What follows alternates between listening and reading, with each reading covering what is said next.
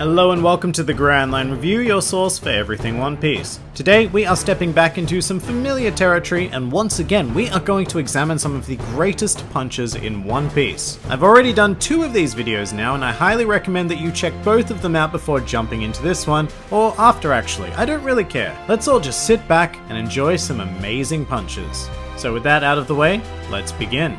Welcome to a 3rd edition of the top 5 best punches in One Piece. Number 5. King Kong Gun. Alright, so Dressrosa was an exceptionally lengthy arc for both the anime and the manga, and what it essentially was building towards the entire time was this phenomenal finishing move used on Doflamingo. I'm sure that anybody who was reading or watching weekly during the Dressrosa arc would agree that this punch was a shot of absolute euphoria straight to the veins. As much as I loved Doflamingo, it was a huge relief to see him finally defeated, and I think that this punch was incredibly well deserved. Doflamingo had proved to be a surprisingly resilient villain who, while no match for Luffy in Gear 4th form, just kept on tanking punches like a boss. So to put him down for good, Luffy really needed to whip out something serious, and the King Kong Gun is still probably the most fearsome looking single punch we've seen in the series to date. The scale of it is absolutely absurd, and the way this punch instantly shatters Doflamingo in the manga is just perfection. However, I should point out that in the anime this attack had nowhere near the same sort of impact, as it was drawn out to the point where the initial power behind the strike was almost entirely negated. But whatever the case, the King Kong Gun was a pretty fine punch and manages to capture the number 5 spot. Number 4. Mini Luffy.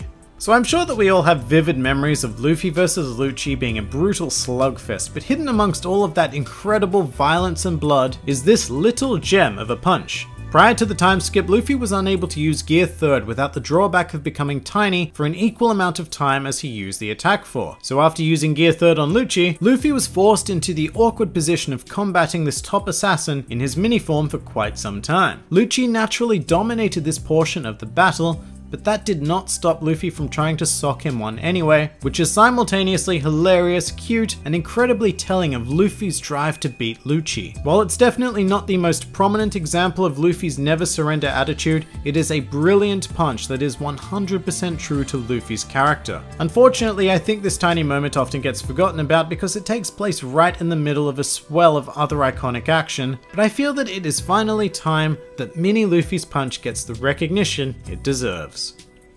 Number 3. Luffy vs Kobe. It's fair to say that Kobe had a bit of an internal struggle going on during the Paramount War, but there were a few moments of solidarity, and when Luffy fell down to the battlefield, the young Marine made the brave decision to fight him as if he wanted to kill him. Now this was a huge moment for Kobe, who throughout the series had always been portrayed as weak, and a big moment for the audience as well. It was entirely possible that we were about to witness an epic showdown between these two characters, but alas, after all of Kobe's inner monologuing, he was defeated in a single, wonderful strike to the face.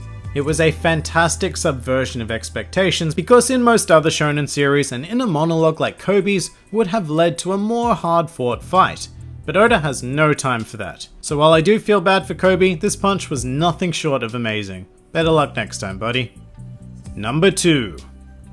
Golden Rifle.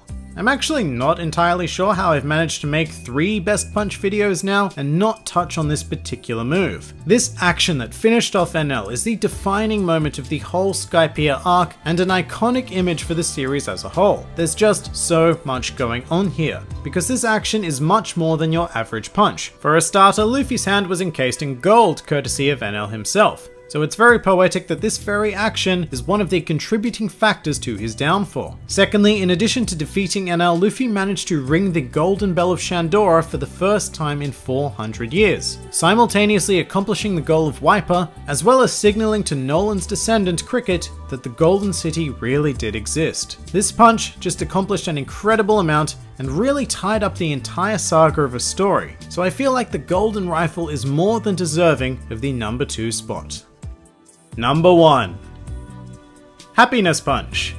You may have noticed at the beginning of this video I didn't state my usual criteria of a punch needing to be a single action with one's fist, and that is purely because we simply needed to include this special brand of punch on this list. Because let's be real here, this is quite possibly the most powerful punch in the series. And like most punches, it consists of quite a basic action, although in this case, that action is Nami simply dropping her towel. The resulting effect is an instant knockout of any males in the vicinity who, for whatever reason, just so happen to be looking her way at the time. So it's kind of like a light version of Boa Hancock's ability, except that this punch comes with one extra bonus. After being quote-unquote hit by this punch, Nami then charges the victim 100,000 berries for the experience. So given its devastation and potential for profit, I feel like it's a no-brainer that the happiness punch clinches the #1 spot on this list. And that about does it for a third top 5 best punches in One Piece. If you enjoyed this video, then feel free to like, favorite, or subscribe, and please do comment with more of your own favorite punches in the series. This has been the Grand Line Review, and I'll see you next time.